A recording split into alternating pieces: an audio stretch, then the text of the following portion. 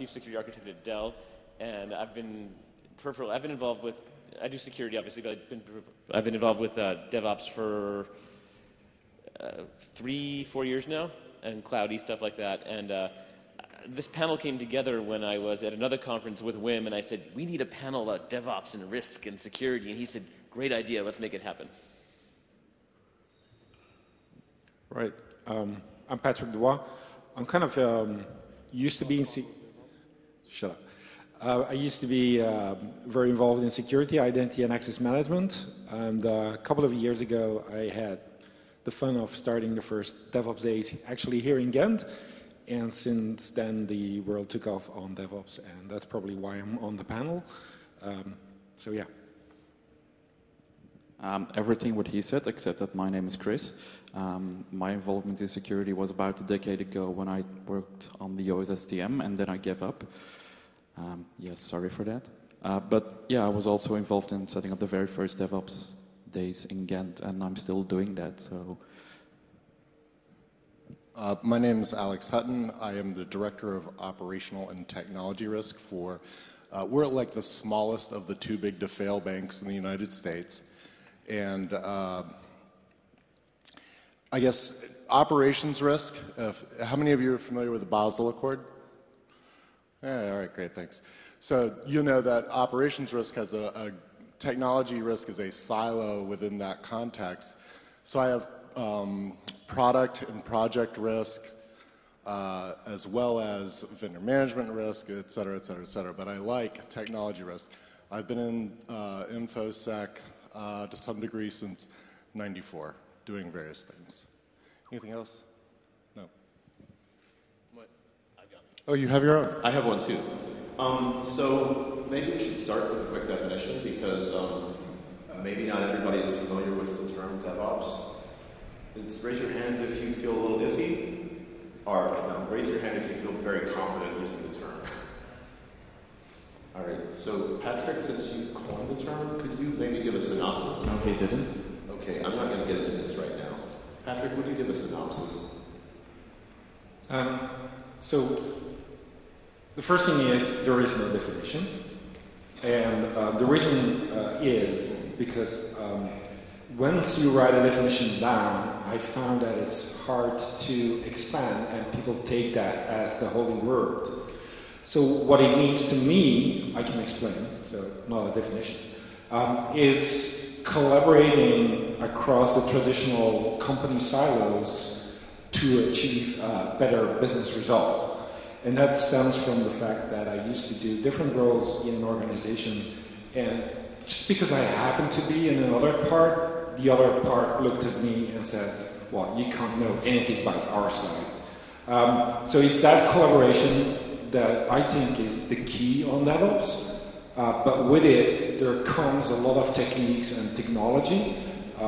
Like in Agile, the collaboration part and the talking and getting people together was complemented with TDD and all that stuff. So in DevOps, we have things like collaboration, automation, monitoring and metrics, and sharing. That's the CAMS acronym. It's not a definition, but it's kind of the embodiment of a lot of things happening inside the DevOps space.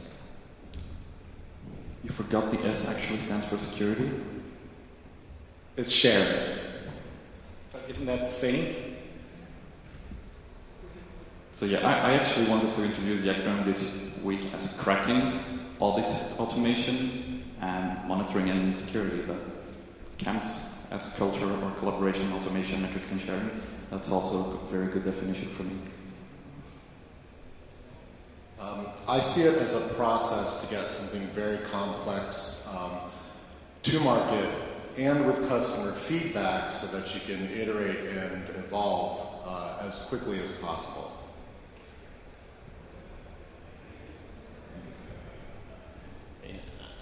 I agree with what these folks said, but I want to add on that. From a security perspective, I think the most important part for me is the culture aspect, and particularly the actually working with other people without being an asshole.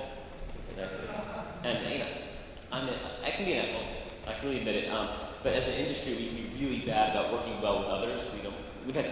I mean, who has seen the T-shirt at DEF CON or anyone else that says doesn't play well with others and people wearing that with pride. That's not a good thing when you're trying to get a product out the door and trying to actually work with people to get things done. And I see DevOps as being the antithesis of that and actually trying to get things done the right way. Okay, so that's 4 different takes on that. I would add something slightly different, with a slightly different angle. I think the culture aspect is very important, but having done a lot of operations stuff, more on the Defender side, I have seen so many times this, in your talk last night, you talked about not having these sort of special case systems and just being able to homogenize stuff. There is so much ad hoc cowboy, sysadmin, and network operations out there. What I see is taking a scientific approach where you define what you're going to do, and then you measure it, and then you make refinements. Yeah, very much as a risk manager, I very much embrace that because when you're gathering intelligence about not to be technical, exogenic and endogenic, but outside information, intel that you want to process, threat intel, and so forth, and inside the endogenic, which is information about our systems, losses, and so forth. There are 2 things when you build out your KRIs, your metrics programs, that you need to really worry about. One is visibility, can I see everything? And the other is variability, deviation from expected norms. And in a large enterprise, variability, most enterprises just throw up their hands. They're like, variability will happen, right? We don't know. We don't know that. We don't know this. Stuff gets out to production. We have no idea what it is and who owns it. I see DevOps as a great way, as a risk manager, to understand all of the pertinent information around an asset object that I need. Well, endogenic information. Okay, so one thing that I've heard many times when I try to sell the DevOps idea to security-minded folks is this sort of notion oh yeah, that looks fine for Etsy and these kind of web application companies that are all hip with their new Ruby stuff, but that's not going to work for my environment. I know specifically you 2 guys come from more of the developer world. What could you say to this audience, if you're working in a complex environment, maybe with some legacy systems and so on and so forth, about kicking off that cultural change and what the payback could be? That was rambling and unprepared. Well, why would it be different that whether you're a 2-person, 1,000-person, or a new shop or a legacy shop, why would collaboration hurt you? If that's the core of DevOps, what would make that difference?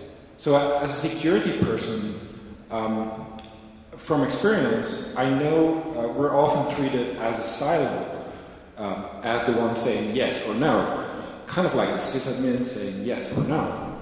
But getting the dialogue going for whoever in the company, that's not unique in whatever company you are. That dialogue is what drives it. You can maybe think about the infrastructures they're building, whether that's not for you or not your level, or if you're managing only 2 systems, whether you should have the same capacity as doing 1,000 systems. But at the core, the collaboration aspect, that's not different. And what tools or whatever level of the tools or whatever level of the concepts you apply will vary on your situation. But again, collaboration, that's not the difference. So yeah, the biggest part is about culture, and a culture can be in a big and a small organization. It's going to be much more difficult to actually get culture, good culture in a big organization, but it's still possible. But the biggest problem with culture I run into in large organizations is the fact that they are not a group. They're just a bunch of people setting up a theater for each other, both on working together and on security and all that kind of things. And one of the remarks, yeah, we cannot do that because we are not an online company and we're not doing this and we have regulations and all that stuff. A lot of that boils down to, well, yes, you have regulations, but how are you dealing with them? Are you actually literally have to follow the rules, or do you just need to prove a a couple of things, and you need to prove how you work. And lots of times that burns down to breaking down security theater and actually implementing real security. And I think that's a good opportunity for everybody.